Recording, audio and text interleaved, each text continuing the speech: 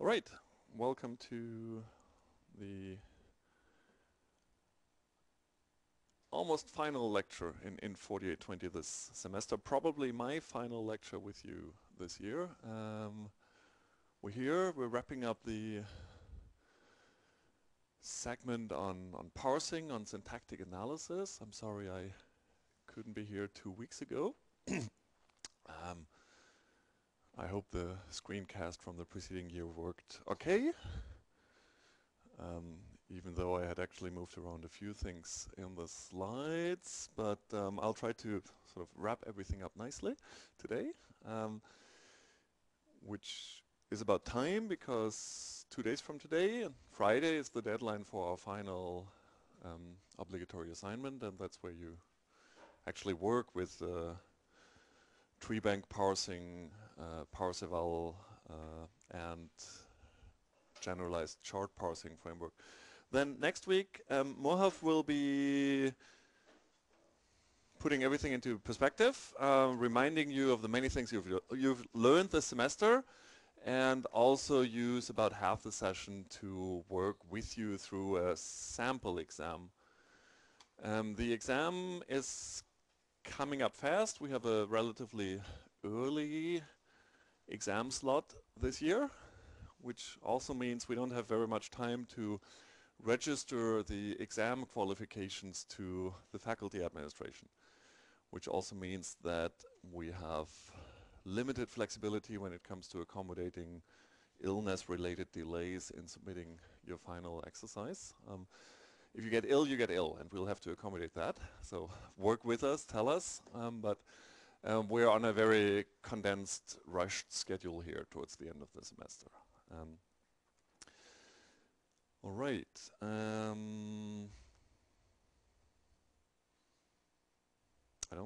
think that's the announcements I was expected to make. So today, wrapping up parsing, and then some of you asked, will there be a quiz? Because at about this point in time, we did a quiz in the preceding 2 years, I think, and even gave some bonus points. We decided, no, we're not doing a quiz this year, because that also takes a lot of time, and we've given you a chance to gain some bonus points by submitting your midway course evaluation. But I nevertheless have 4 questions from previous quizzes that I think we'll use as practical exercises. So I expect that about 30 minutes before the end of today's lecture, I'll actually turn off the screencasting and then work with you jointly on those 4 exercises using the whiteboard. And these are all immediately related to what we've been doing these past few weeks, generalized chart parsing. And this is maybe the most important insight that you've seen in the screencast 2 weeks ago, but it's so important, it's so fundamental, so crucial, so central, so life-changing, that I wanted to not miss the opportunity to talk through it one more time with you and give you a chance to ask questions, because this is where the magic happens. This is how parsing, syntactic analysis, becomes a problem that we can solve in polynomial time, even though it's a problem of exponential complexity. That's the magic that is happening here. So the key insight is that often for some substring of, say, a larger sentence, there will be multiple ways of arriving at the same constituent category for that substring, where multiple ways means the trees covering that substring differ in their internal structure. And that's what we call local ambiguity. Common exam question, define local ambiguity. Here I've chosen what I sometimes call the ballistic notation of the space of different analyses. There's also the tabular or chart notation that's coming up on the next slide. So here each of the entries, each of these arcs is an assignment of a constituent category to that substring, and up here I have noted the categories. So 1, 2, 3, 6, 7, 9 are NPs, 4, 5, and 8 are PPs, and then the local ambiguity is represented here for the entire substring. I can either combine the NP1 with the PP8, or the NP6 with the PP5. And in terms of semantics, meaning, making sense of natural language, we've said we're doing grammatical analysis, we're doing syntactic structure to enable interpretation. So what are the two different interpretations? I'm telling you there are two different structural analyses, and what are the differences in meaning that correspond to them?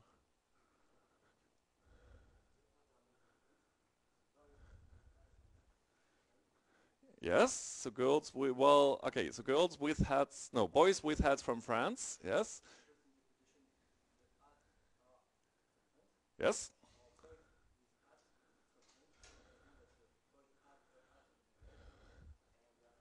Yes, so it's about the attachment of this prepositional phrase. Either the hats are French and the boys may be Norwegian. They're fashion-oriented Norwegian boys as they go. Or the boys are Norwegian. No, sorry, the boys are French. So there are some boys with hats, and we don't know whether the hats come from northern Norway or England, or maybe even France. We don't know that.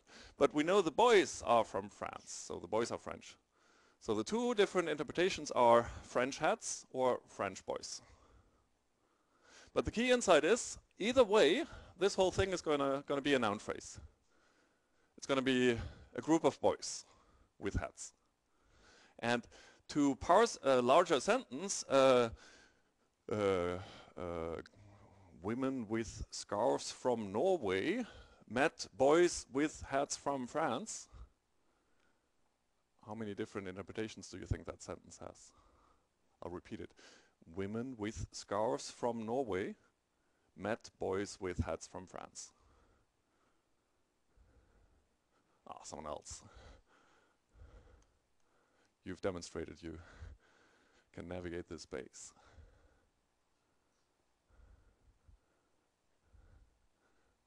So we know that the boys with hats from France have two interpretations.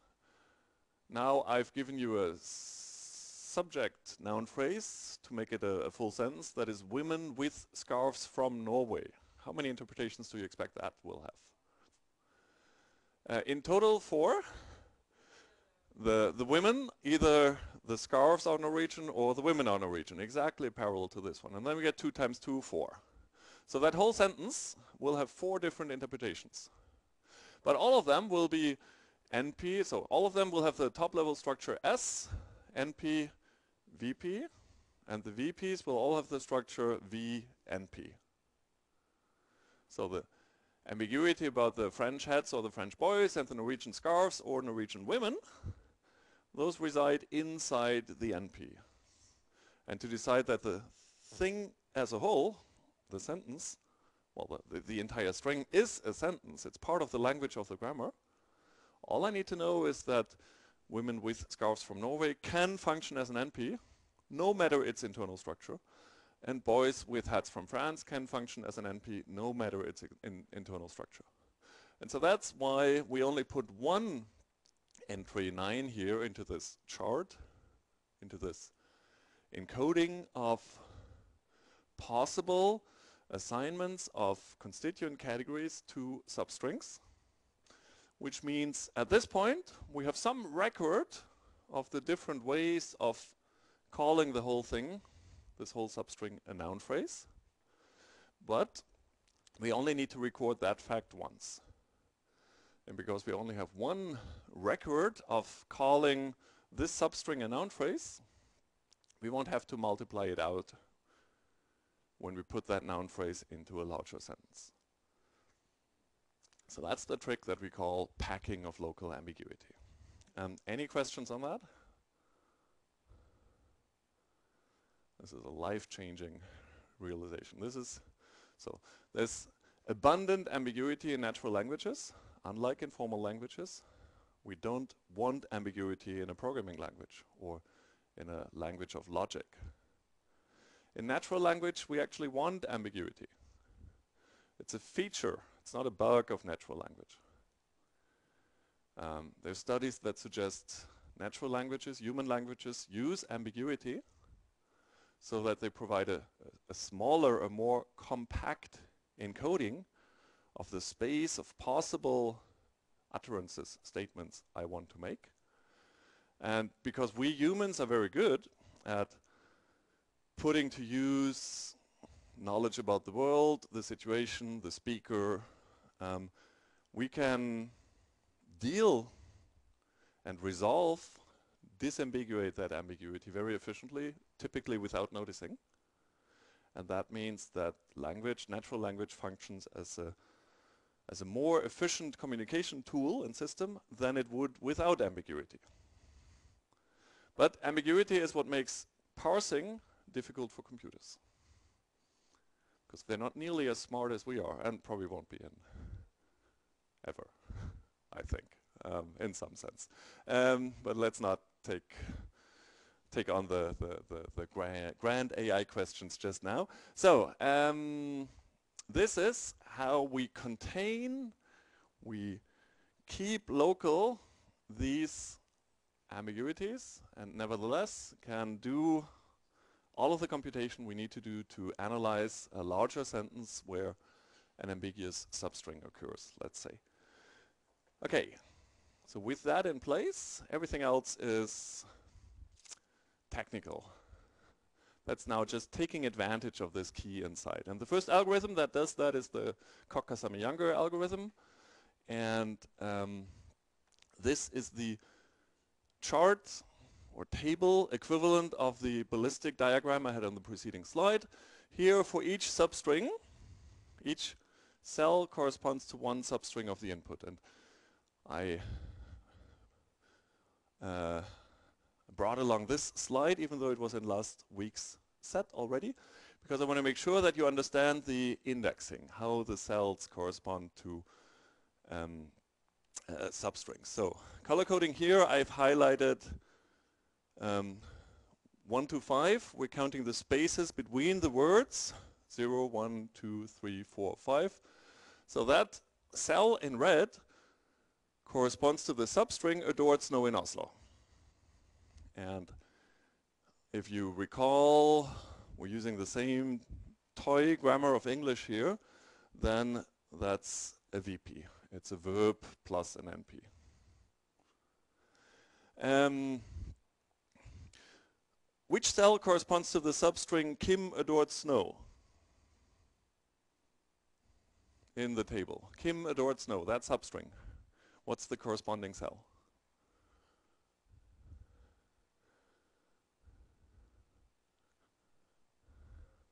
0, 2, 3. So you say 0, 1, 2, 3. And that would be this cell here. And indeed, there's an S in that cell. And does that make sense? Well, certainly. Kim adored snow, that's a perfectly good sentence of English. It's just not the full string that we're given here, and hence this is a tree that has the start symbol of the grammar at its root. It just doesn't cover the complete string. Where's the cell that covers the complete string? That's up here. So we could turn this 45 degrees and it would correspond to the ballistic representation. And the CKY algorithm just is a nested, well, 3 nested loops that fill in the cells of this table in a bottom-up manner, one diagonal at a time. And what can we say about the string length corresponding to each cell, or each diagonal even? So as we move upwards in this table, the cells all have the same size, but the corresponding strings get longer and longer. All of the cells in this bottom diagonal correspond to substrings of length 1. The cells in this diagonal correspond to substrings of length 2. This one goes from 0 to 2, that's 2 words. This one goes from 1 to 3. Length 3, 4, and 5. So that's the only cell that covers the entire string. That's another important technique you need to acquire to sort of learn to read this representation. It's a very simple, well, it's a very effective at least way of indexing the substrings. And because the CKY algorithm treats each of the cells as a set, this is the union operation, we will never have the same category in a cell more than once. So that's where the packing happens. It's quite possible that there are multiple ways of saying this cell here, for example, I can put VP there. But because the cell is treated as a set, at the end of the day, there will be only one instance of VP, even if there were structural ambiguity. Okay, that's another important foundation.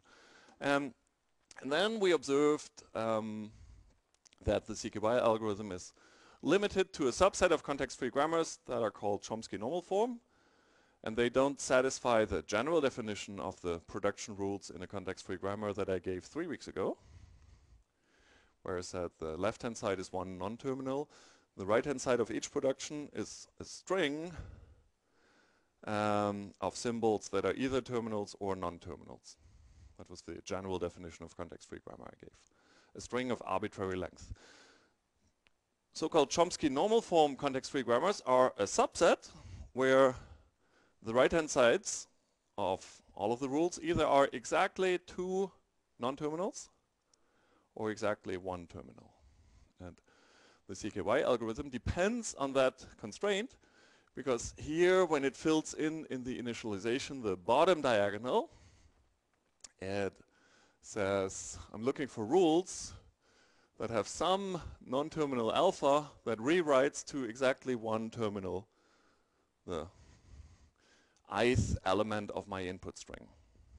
So here it's looking for lexical rules that have exactly 1 word on their right-hand side.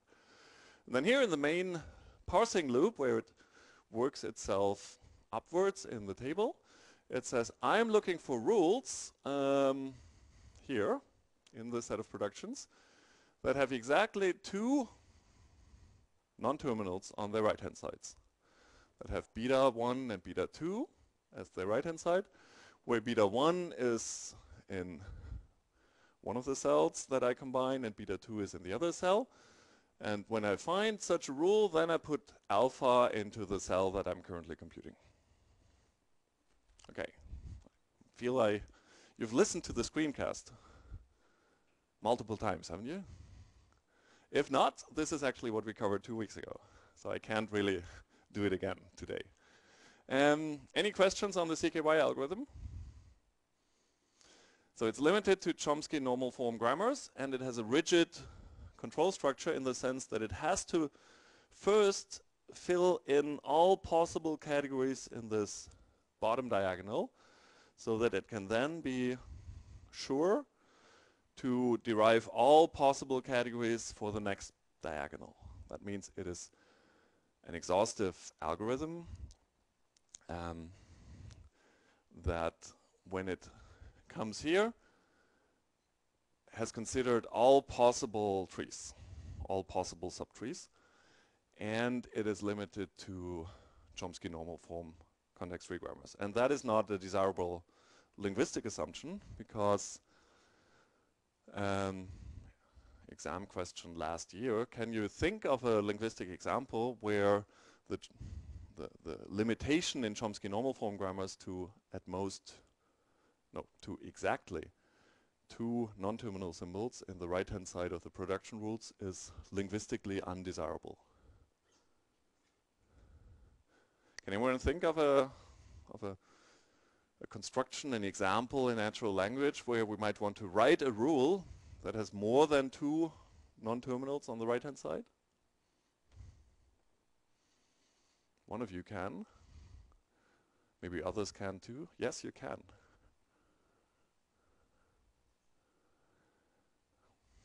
You're not clear what I'm asking about. What's your suggestion?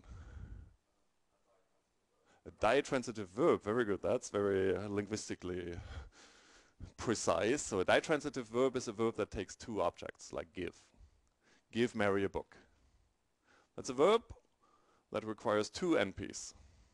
And the sort of most plausible way of writing a grammar of English that would allow the recognition of ditransitive verbs, of this class of verbs, would be to say, well, I can form a verb phrase by taking a verb and two NPs.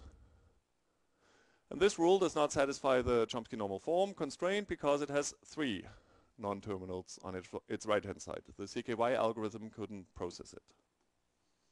So that's how we generalized the CKY core ideas to what is called the generalized chart parsing framework. Martin Kay is generally considered the inventor of this framework.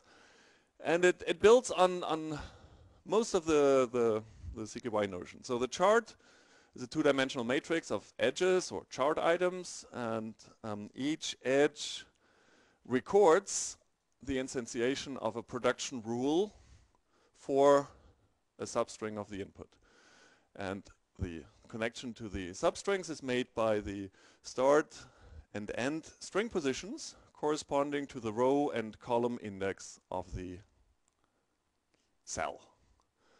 So that's straight from CKY. But then we said we'll introduce two types of edges where either I have fully parsed, I have fully instantiated the right-hand side of a rule, and that's what we call a complete item or a passive edge. And this dot here indicates how much of the right-hand side I have actually parsed successfully at that point. So when the dot is at the end of the right-hand side here, that means I have seen both the V and the noun phrase. In contrast, what we don't have in the, and the passive edges correspond to the constituent categories that I maintain in the CKY table. What I don't have in the CKY algorithm are these incomplete items or active edges where I say, actually, I can record in the chart an edge that corresponds to a partial instantiation of the right-hand side of a rule. So I use the dot here to say, at this point, I am expecting to parse, to find, to derive a verb phrase, and I'm using the rule that says VP goes to V NP. But at this point, all I have seen, all I know is there, all I have confirmed is the verb, and I'm still looking for an NP. So in this respect, this is a partial chart item, a partial instantiation of the right-hand side of this rule. And it essentially means, in a sense you might say it's a promise. It's a promise saying, if only I can find an NP following the verb, then I will have a VP. But the active edges serve to record in the chart these interim states of computation. So in the CKY algorithm, I take one rule at a time. I look for both of the elements of the right-hand side. If I find them, I add something to the chart. So in each step, the CKY algorithm processes the entire rule. It's looking for all of the elements of the right-hand side. But to be able to do so, it has to restrict the rules to right-hand sides with exactly two non-terminals. We generalize that by saying, I take one of the elements of the right-hand side at a time. So I binarize the instantiation of the right-hand side. And for each such step that I take successfully, I record that success as an active edge in the chart, where the dot here is not at the end of the right-hand side. And then, did you listen to last year's screencast? Was I still using the dating metaphor? Probably, because I just can't stay away from it. So then Martin Kay formulated what he called the fundamental rule of chart parsing, and this is essentially an inference procedure. So this is a generalization at a fairly high level of abstraction, where he says the entire parsing problem can be formulated as a sequence of applications of this fundamental rule. And the fundamental rule says it takes an active edge plus a passive edge, one active edge, one passive edge, that are compatible. And to be compatible, they need to be what we call adjacent. So the edge representation here is start index, end index, rule, possibly with the dot somewhere in the middle. And for two edges to be adjacent, it means that the second one starts where the first ends. So that means that the substring I to j concatenated with the substring j to k will correspond to the successful application of this rule. Furthermore, to be compatible, one of them is active and looking as the next thing it is seeking to find beta I, so some specific non-terminal symbol from the set of categories C. And the passive rule has beta I as its left-hand side symbol. So the passive rule says from j to k, I tell you beta I. This substring is of constituent category beta I. That could be NP, let's say. And the active rule says, so far I have successfully parsed I to j. I'm trying to build an alpha, but what I will need next, starting at position j, is a beta I. So the active rule would be, we don't have the passive rule here for this one to combine. This could be the active rule.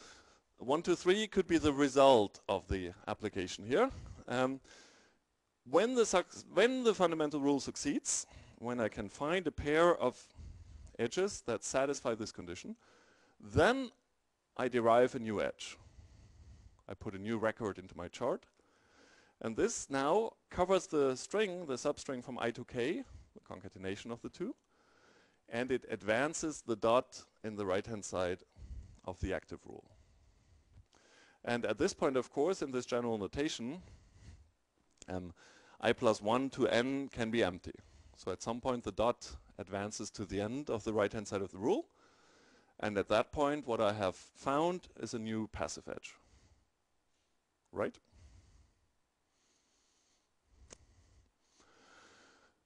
I have this example of a chart for our running example.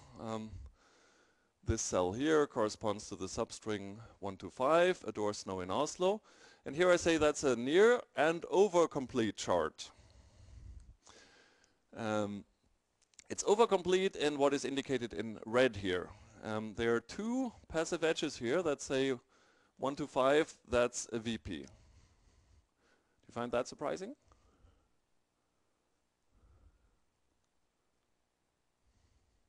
Hopefully not. We know that adores snow in Oslo has two interpretations. Oslonian snow or Oslonian adoration.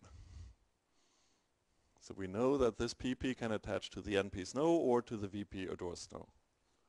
Parallel to the boys and the hats from France. And in fact here we actually see that to call 1 to 5 a verb phrase, I have successfully demonstrated, parsed the combination VP plus PP or V plus NP. And I tend to try and look in the chart for the pieces that we have used to derive these passive edges. Shall we do that? Then I need your help. So we say 1 to 5 can be the combination of a VP plus a PP. Where are those two nodes? Where's the VP and where's the PP that we have combined?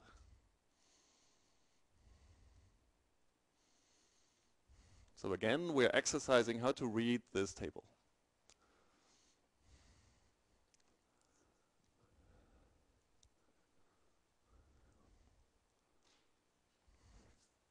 Any suggestions? I mean, there are many tables, so for this part of the question, we can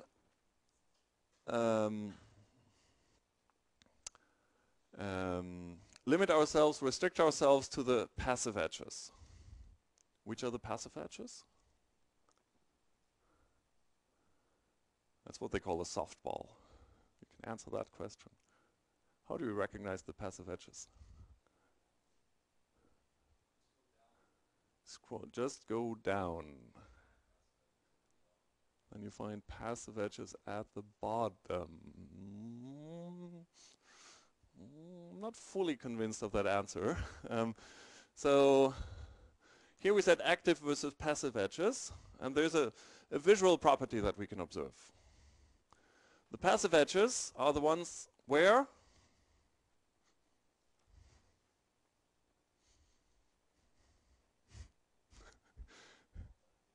the dot is at the end, and we find those all over the chart. So to actually demonstrate that this whole string is a sentence, we would have to find a passive edge up here in the top right cell, because the passive edges are the complete instantiation of rules. The active edges are just intermediate steps that I record in the chart for convenience. So we're looking for two passive edges, one of category VP, one of category PP. And together they account for adores snow in Oslo, that substring. So where are they? Where are the passive edges? Maybe this is an error actually in my chart. It's possible. But let's see. This one maybe? No, it's active. It has the dot in the middle. We're only looking for passive edges. This one maybe. So this one says from 1 to 3 there is a VP. 1 to 3, that's adore snow. Adore snow is a verb phrase, fine. So plausible. Let's say this one. And now we need to find a PP that we can combine with it. Maybe this one?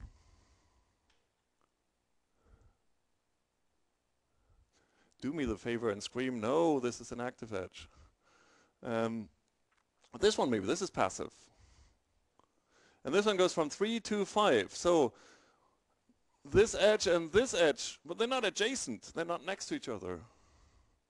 How can we combine them? This edge here and this edge here. They are, well, the strings, the corresponding strings are adjacent, because this one covers 1, 2, 3. And so all of the adjacent edges, the edges that will start where this one ends, will be in row 3. And this one is. And hence, their strings are adjacent. They satisfy the formal rule, the fundamental rule. And this VP combined with this PP gives us this analysis here. And we should even be able to trace it, because we know that to have a passive edge here, there must be a partial instantiation of this same rule where the dot is between the two right-hand side symbols, where we have found the VP but not the PP yet. And that is this one here. So 1 to 3 is a verb phrase where if only we could find a PP, we could build another verb phrase, a larger verb phrase.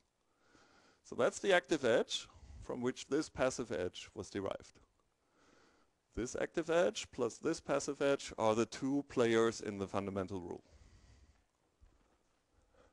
Very important that you stitch that together yourselves at home. Now we have another entry here of same category. Where are those two edges?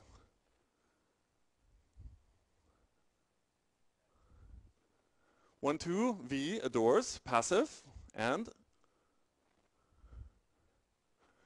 so now 1, 2, that means we need to search in row 2. We need to look at the edges that start at string position 2. And we're looking for an NP. It could be this NP. So V plus NP, these two combined. Can they give us this? No, because this NP ends at 3. So this V and this NP actually do combine, but then that goes from 1 to 3. That's this edge here.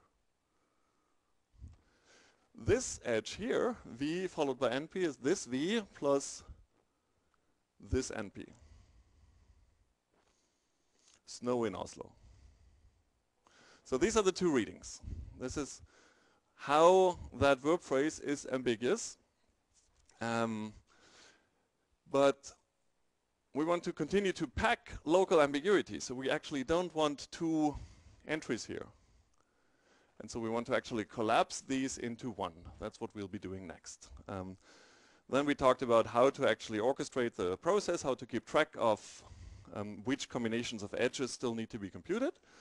And I don't want to go through this again. It's kind of peripheral, but the chart parsing algorithm generalizes CKY in two senses. One is that it's applicable to arbitrary context-free grammars, not just Chomsky normal form grammars. Two, it allows one to fill in the chart in arbitrary order, and it's still going to be correct and complete. So I can fill in the chart bottom up as CKY does, or top down, or best first. It gives me complete flexibility in the order of computation, and that's a big advantage. So it's a generalization in two properties, two of the restrictions that are built into the CKY algorithm that we observed. But now let's go back to packing local ambiguity, because that's we're now approaching the new topic of today's lecture. 35 minutes into the lecture. The sort of last technicality that we introduced 2 weeks ago already is that we actually want to keep track of the complete trees, not just the category symbols. And so for the right-hand side of the edges in the chart, what we record in the edge data structure is not the category that we have found, but an identifier of the edge, which is of that category. That's a small technicality. So in this representation, this is a shorter string now, because I couldn't fit the full sentence onto the slide. Kimodor's snow. For each of the, let's say, passive edges, we can just look up. So the thing we did at great pain a few minutes ago is a lot easier now. We can ask edge 15 is the combination of edges 11 and 13. So all we need to do is find 11, that's the verb adores, and 13, that's the NP snow. So here, how the pieces have fit together is now made explicit. That's what I call back pointers. And that means I can look at any edge, for example the one up here in the top, and say, okay, you tell me this is a sentence, but what's the tree? And then I can say, well, okay, find edges 8 and 15. Those are going to be the daughters of the S. And so 8 is going to be an NP, and 15 is going to be a VP. And so that, again, corresponds to more tree, because this has instantiated a production rule of the grammar. So find me 11 and 13, and 11 is a verb, and 13 is an NP. So I can just take that edge and read off the corresponding tree. That's what the back pointers give me. I can say this as an NP, that was number 8. It's going to be difficult to read using the pen that I'm using here.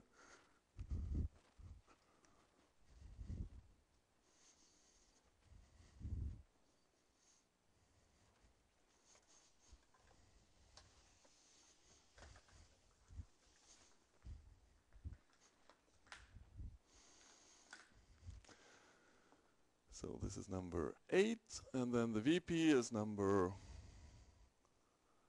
15, and this VP in turn is comprised of an NP and, no, a verb and and NP. So the back pointers don't change anything contentfully. They just make it a lot easier to find the daughter edges. And that means each of the edges actually represents a tree. You with me? Maybe. Hopefully, yes. So that was another technicality. And now let's talk about, in this revised universe, how do we actually obtain this notion of ambiguity packing, of implementing that key insight where we started today. And the general idea, the plan is to have exactly one edge for each category assignment, for each constituent category alpha, that I can assign to substring I to j. So just as we had in the beginning, only one such entry for a given substring and a given constituent category alpha. That's the invariant that we want to maintain. And we'll call this edge the representative. It will represent all possible ways of deriving that category for that substring. It will represent the local ambiguity. So it may represent more than one tree.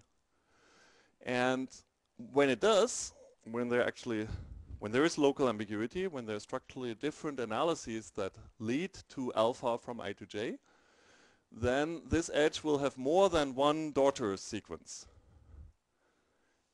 It will have more than one sequence of back pointers. And we implement that in this is essentially commentary on the code. This part of the algorithm is what we gave to you. Didn't ask you to implement this part yourself. This gives us a notion of equivalence classes for these three properties. So whenever two edges have the same I and j, cover the same string, and they have the same left-hand side non-terminal category alpha, they will be grouped into an equivalence class. And to maintain this invariant, every time we have computed a new edge, we have successfully applied the fundamental rule.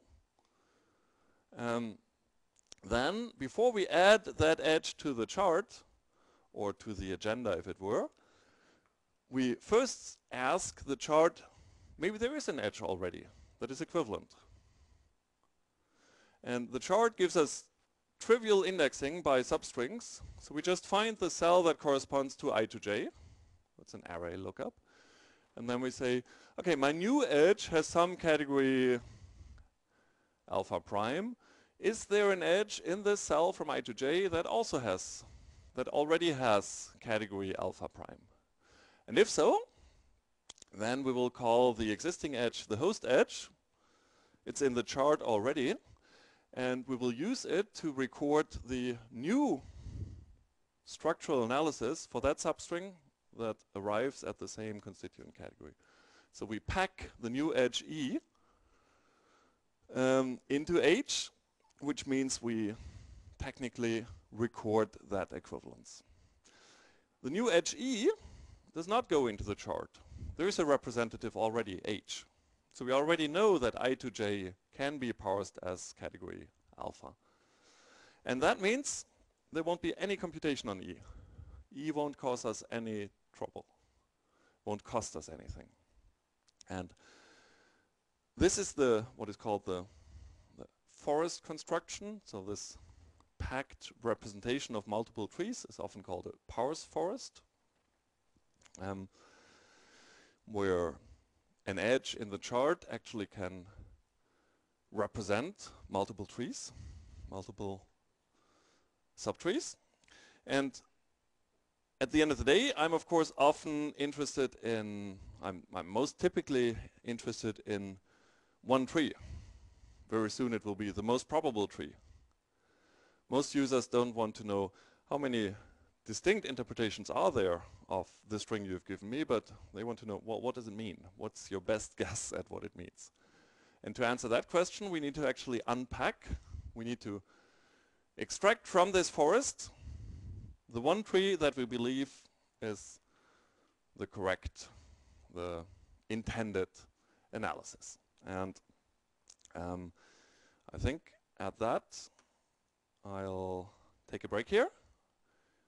You guys get some coffee, and then I'm not saying you need it, but I've had that impression. And then we come back to sort of the culmination point of this intriguing universe, where we look at this forest and look at how we unpack, how we extract the complete trees, and then we will put probabilities on top of that. So that is what remains to be done for us today. Okay, let's take a break. Okay, so this was the mechanics, you might say, of making sure that we still have only one entry in the chart for cases of local ambiguity, and yet can maintain these expressive or rich edges where each edge has a set of back pointers to the constituent pieces that are its daughters, such that each edge represents one or more trees. So now let's look at this process of unpacking. We have a packed forest, but Christmas is coming up, we need trees. And this is a very sort of hypothetical example. Don't try to put Snow or Oslo or Kim or French boys or anything here.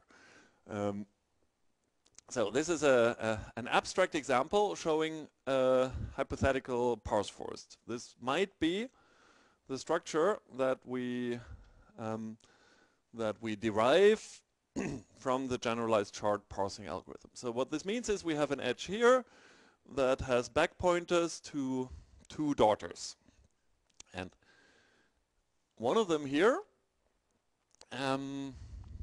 actually represents local ambiguity. So the ovals represent equivalence classes.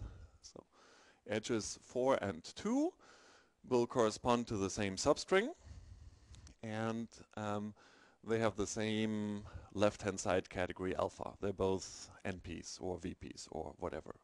So that's how we read this interpretation. So this, when an oval is formed here, then we have packed an edge E into an edge, a host edge H, and H will be the representative. From what I've told you, can you reason, find out which of the edges in this forest are in the chart proper and which are packed away into host edges? Can we tell that difference? So I said when we pack a new edge E into an existing edge H, then E is not inserted into the chart, into the agenda. It's not processed further. So which are the edges that have undergone full processing in the chart, the representatives? How can we tell that? That difference? You have a suggestion?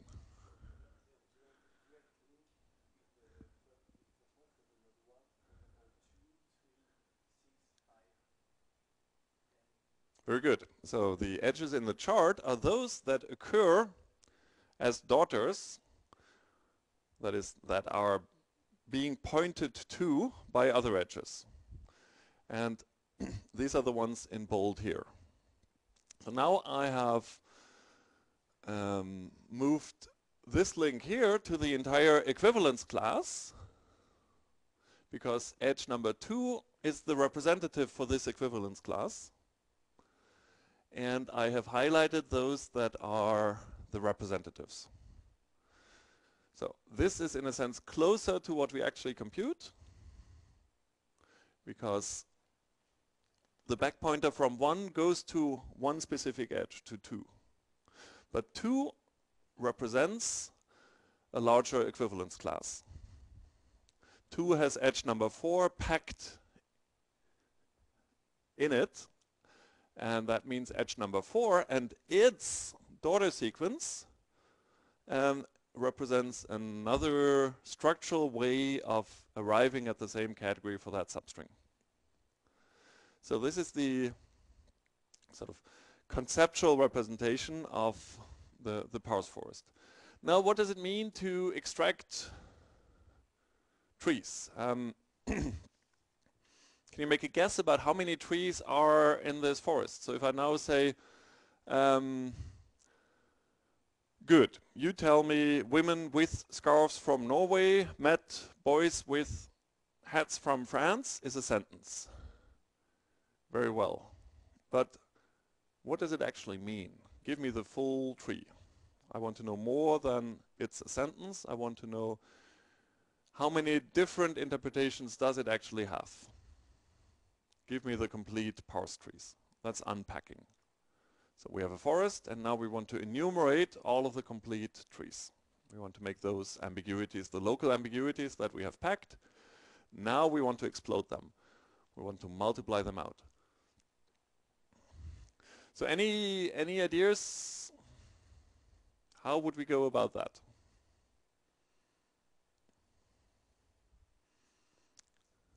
We might maybe start down here.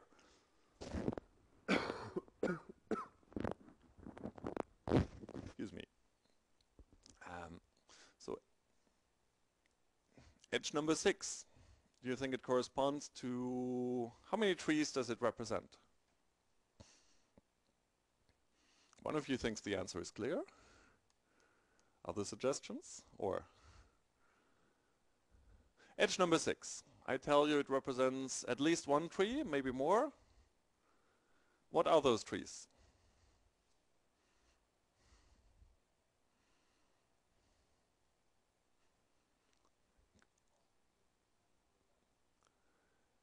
Didn't hear the first part. So it's 6 with either 10 or 11 as its only daughter. So the trees are either this configuration or this configuration. 6 with one daughter, which is 10, or 6 with one daughter, which is 11. So that means 6 corresponds to 2 distinct trees. And then, equivalent to 6, there is another edge, 7, has no daughters, but that's a tree again. So this equivalence class here corresponds to a total of 3 different subtrees. And now if we were to ask, okay, edge number 2, well, let's go to this representation. So just 2, ignoring 4 for now, ignoring the equivalence class at this level. How many different trees are there with 2 at their top?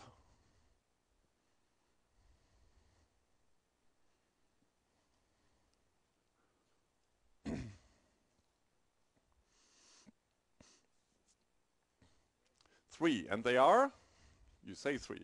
So they are 2 with 5 as its first daughter and 6 as its second daughter, where we now have 2 ways of unpacking 6.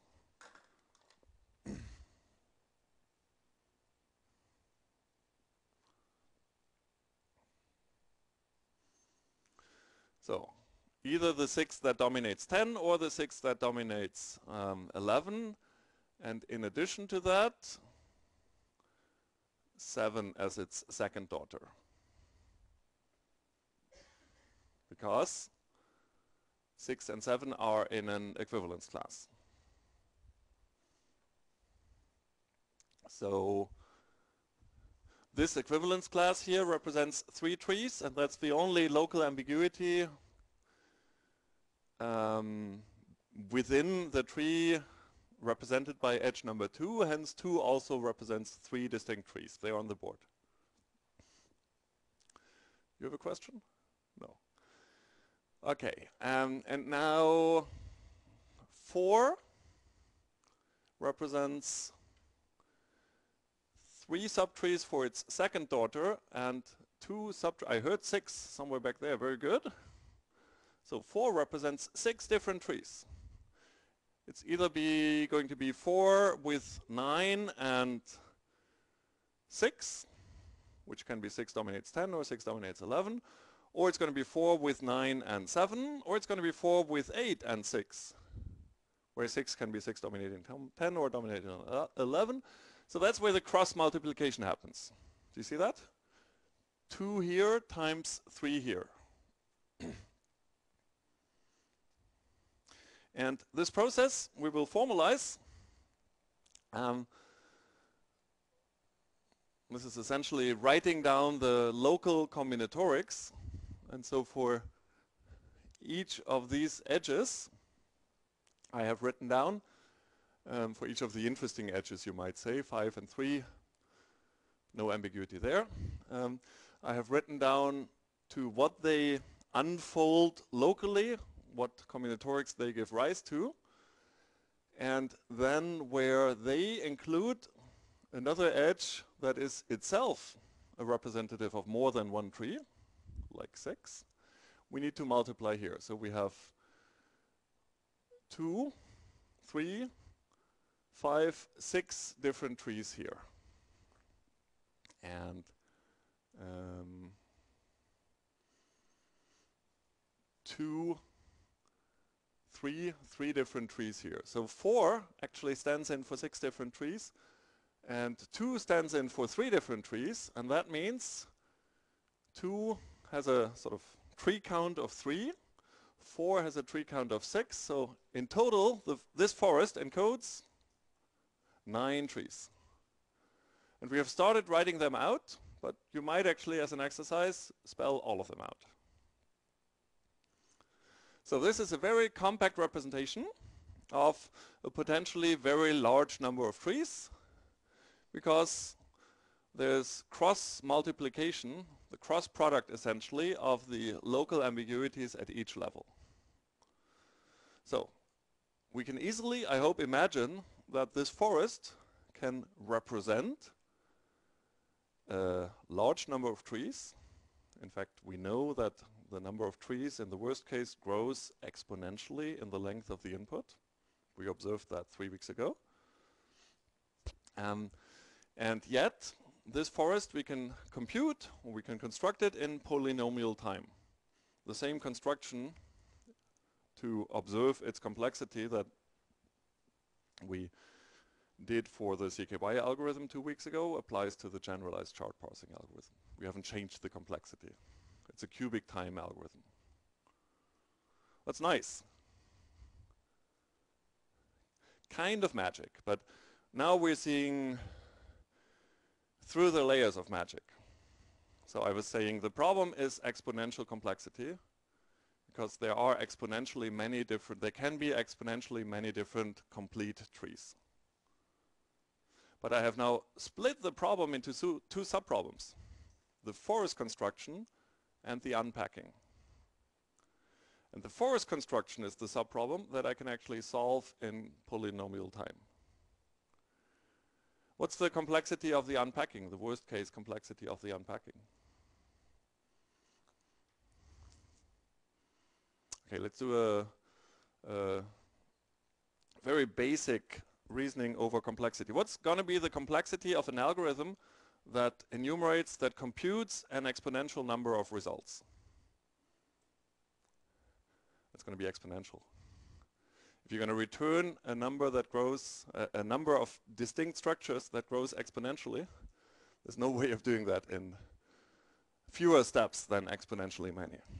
So unpacking, if we say, give me all of the trees from this forest, that's still going to be exponential. It's only the forest construction that happens in polynomial time. So what have I gained, you might ask? What I have gained is that I typically don't need to unpack exhaustively. I'm typically not interested in all of the trees. I'm typically interested in one of them, the best one. And so, let's first observe what happened this far in generalized chart parsing. This summarizes up to this point the 3 lectures. So we're using grammars, which encode the structure, the grammatical, the syntactic structure of the language, and essentially each rule tells us something about dominance and the linear order of daughters. And We have looked at context-free grammars as one specific instance of formal grammars as a generative framework. We can say that a context-free grammar defines a language by generating a set of trees, and then the string that corresponds to the leaves of all of these trees, that's the language of the grammar. Natural language makes use of ambiguity, and in the worst case, there can be exponentially many different syntactic and correspondingly semantic analysis for a string. And that means parsing is a search problem at its core. Introducing this notion of packing or bounding of local ambiguity, taking advantage of that key inside, gives us a tractable cubic time algorithm to construct the forest, the packed representation. And chart parsing, as we've introduced it here, is another instance of dynamic programming. I will never, so once I put something into the chart, category assignment, an edge for that substring I to j, I will never recompute that. I'll reuse that. And generalized chart parsing allows me to do that in any order. So now I have this forest, but what is missing is extracting, according to the probabilities that we added to CFGs, the most likely, the most plausible interpretation. And no, you haven't seen these quotes before. That just briefly relates to a debate of the past, it almost feels at this point. So Noam Chomsky, for example, an important linguist in the theoretical linguist, might still today say the notion probability of a sentence is entirely useless under any known interpretation of this term. That's a theoretical linguist's assessment. The notion probability of a sentence is what a language model computes, and that is incredibly useful in sort of practical everyday applications, in predictive input and machine translation. And so in terms of the practical applications, this Laplacian position is really where we are today. Machine learning, sort of modern artificial intelligence is machine learning. It's extracting generalizations over observable data using statistical regularities. Chomsky is here taking a theoretical position where he says, I think essentially he might say to what we're about to do, but the way humans resolve that ambiguity about the French hats and the Norwegian women, we can't explain that in terms of probability. We need to explain that in terms of the cognitive processes, in terms of the reasoning, in terms of the knowledge that the humans apply about the world. But most of that is inaccessible to our current computational systems. And so hence we approximate that cognitive process using statistical techniques, and that approximation is really very successful practically. So it works really quite well, even though it's linguistically and theoretically not the ultimate. It's not an explanation of the actual cognitive process. You have a remark in the back, maybe?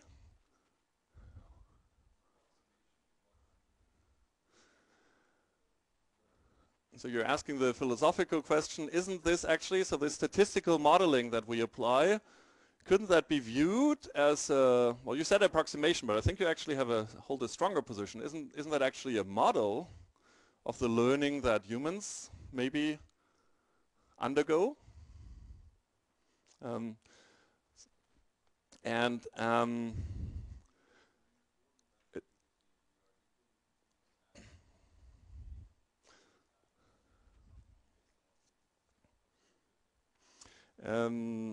In this, so you're saying when we're confronted with an ambiguity, we're equally confused as a machine. And we need to make assumptions, or we need to reason over the state of the world, or yeah. Do we know anything about these boys, and have we heard about French hats before? That kind of reasoning. Um, but I don't want to get carried away all too far here.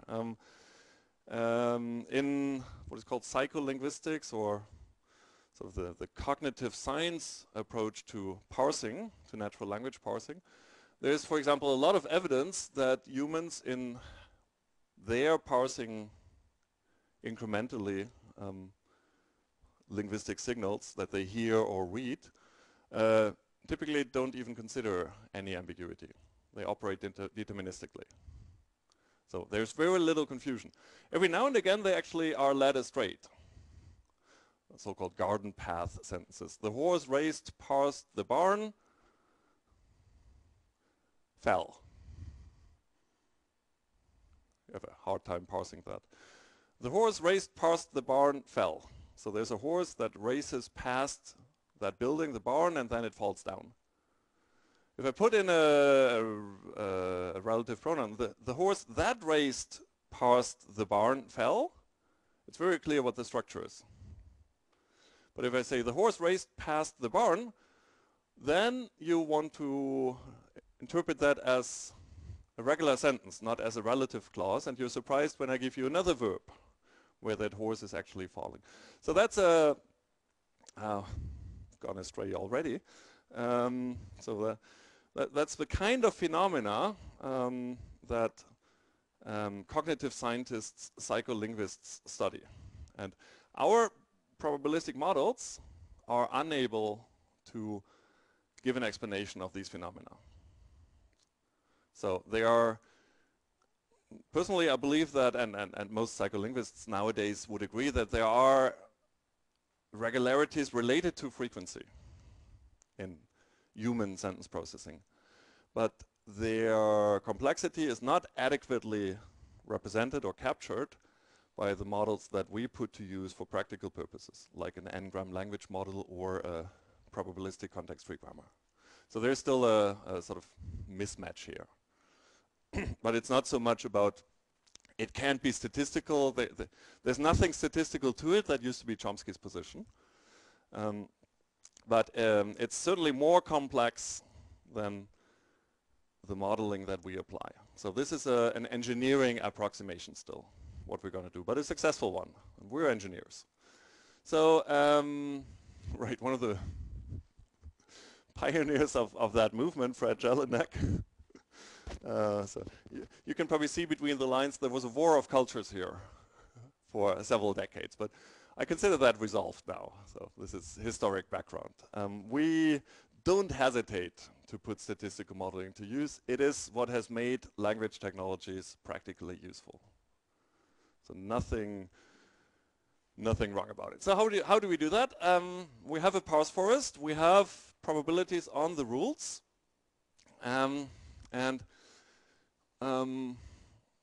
Essentially, I'm giving away the general idea. We want to extract the most probable tree, and we want to adapt something that we know well, the Viterbi algorithm, over lattices, over the sequence labeling lattices that a hidden Markov model generates. And this is just the Viterbi algorithm for HMMs, where the trellis, the Viterbi matrix for a state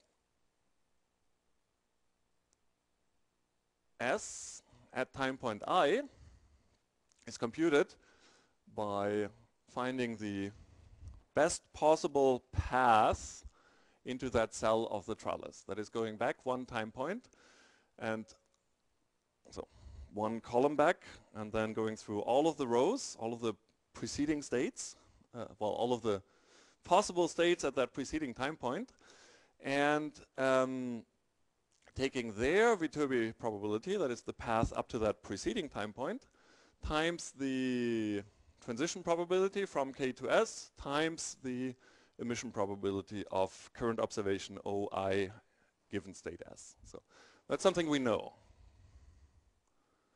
And we want to adapt that to the parse forest, and it's an almost trivial adaptation.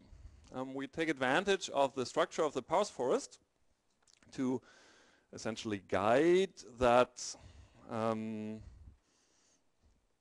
that computation. There's no two-dimensional table here.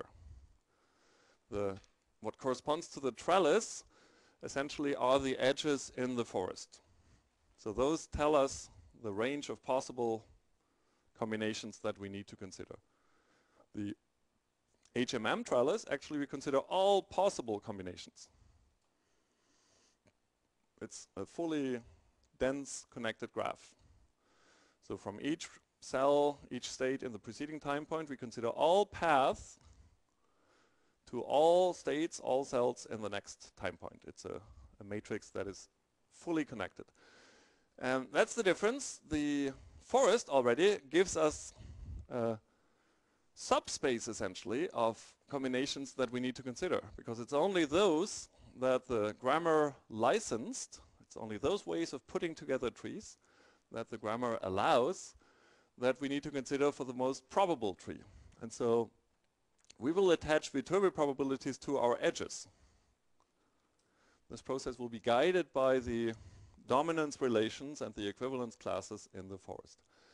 And we will say the Viterbi probability of edge E will be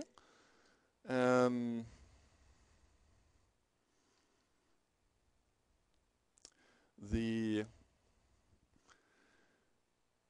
probability of the rule that gave us E. So each edge is an instantiation of a production rule. That means E encodes some rule alpha goes to beta 1 ... beta n. That is the rule that we used when we put E into the chart.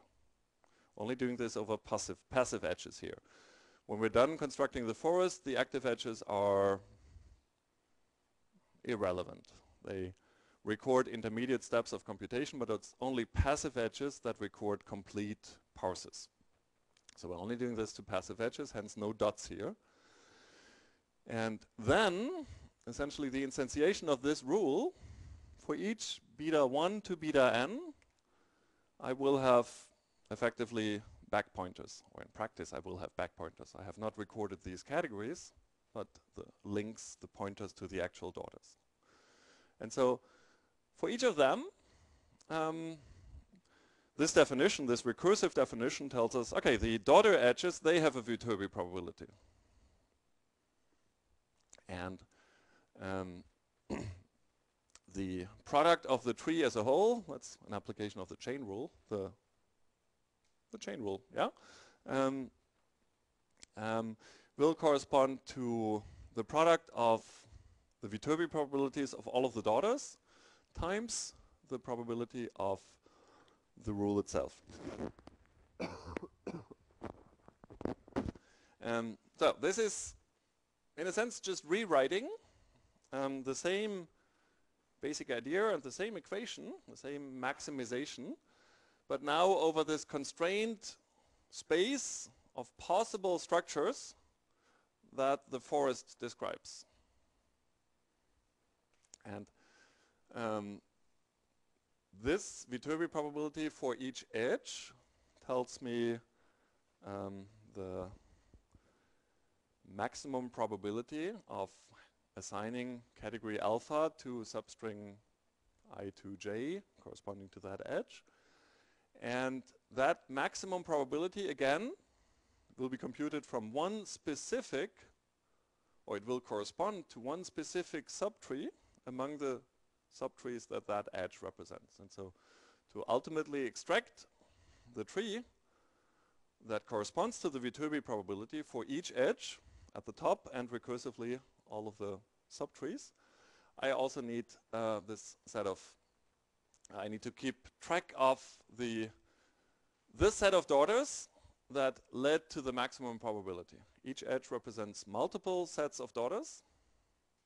That's how an edge represents multiple trees. But one of them will correspond to the maximum probability, the Viterbi probability of that edge.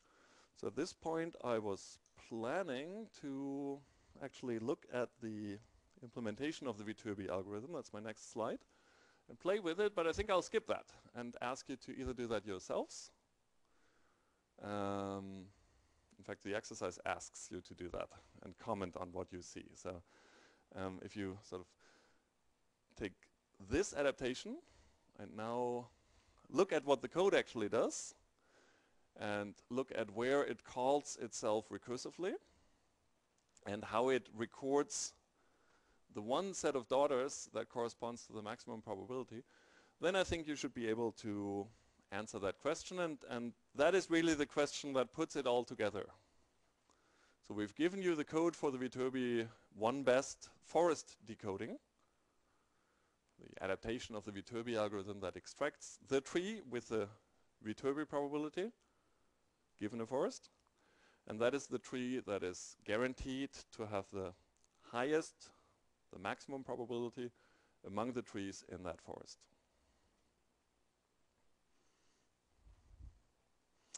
So I think I'll not bring up the code now because then we would use our remaining time. I'll very quickly just tick these off. We're done with this segment at this point. So we have taken this leap here from pointwise classification, sequential classification to structured prediction, is the general machine learning term, where for an observation, a string, we can now predict the most likely syntactic structure for that string. And that means we can enable analysis. And Google, for example, when was it, 2011, I think, turned on syntactic parsing, initially only for English, for everything that they crawl off the web. They are not deriving PTB style parse trees. They are deriving something simpler than that. But the parse trees that they compute are actually informed, even their parsers trained for English, used to be at least, I'm not sure that's still true because they're newer tree banks, on the Penn tree bank data, the data that you're using. And they found that parsing everything they crawl off the web gives them advantages in answering queries, in populating what they call the knowledge graph, in machine translation. It's expensive, so cubic time algorithm. Well, in fact, their parser is approximative, so it has better complexity, but still a search engine, as it crawls the web, is very reluctant to invoke expensive computation of what it receives. But Google found when they took that step that it really paid off in several of their products. They're probably applying syntactic parsing in Gmail. So it's really gotten to a point where syntactic analysis is now what we sometimes call commodity technology. Sort of many applications that process, that do something more or less meaningful or more or less intelligent in relation to human, to natural language, benefit from trying to work out the grammatical structure. One example I like to give is, when was that? 6 or so years ago, Cisco acquired Tandberg. So Tandberg, Norwegian IT hardware company, had specialized in video conferencing products. And I think still today, Cisco's line of video conferencing products sort of comes from that tradition. If you use what is often called a bag of words approach, as we did in the vector space models, to natural language processing, then the two sentences Cisco acquired Tandberg and Tandberg acquired Cisco are identical. They contain the same words. They're not identical in their syntactic structure. In one, Cisco is the subject, and the subject is the agent of the acquisition, and Tandberg is the object. And in the other one, it's vice versa. So if you are interested in the relations between entities, then syntactic analysis is the path to making that explicit. Okay, so that was my conclusion in the 3-lecture segment on grammatical analysis. That completes the content part for this semester. I brought along these 4 exercises from a past quiz. I was expecting to work through them with you in detail. I think we will at most be able to do 1 or 2, so I'll give you the 4. So this is exercising our knowledge of context-free grammars and trying to form intuitions about how ambiguity originates. So the question is, given this grammar that essentially says a noun can be formed from 2 nouns, a process called compounding. In Norwegian, German, you do that in the word formation, there are no spaces. English does it in the syntax. Kitchen towel or a towel rack, these are constituents. They are groups that act as a whole. I'll skip through the 4 exercises first. Then we have our familiar grammar and our familiar CKY parse table. And we're asking essentially, similar to what we did today, which pairs of input cells and which productions from the productions from the grammar give rise to the derivation of the category S here in cell 05. So how did I get there, essentially? Should be able to answer that at this point.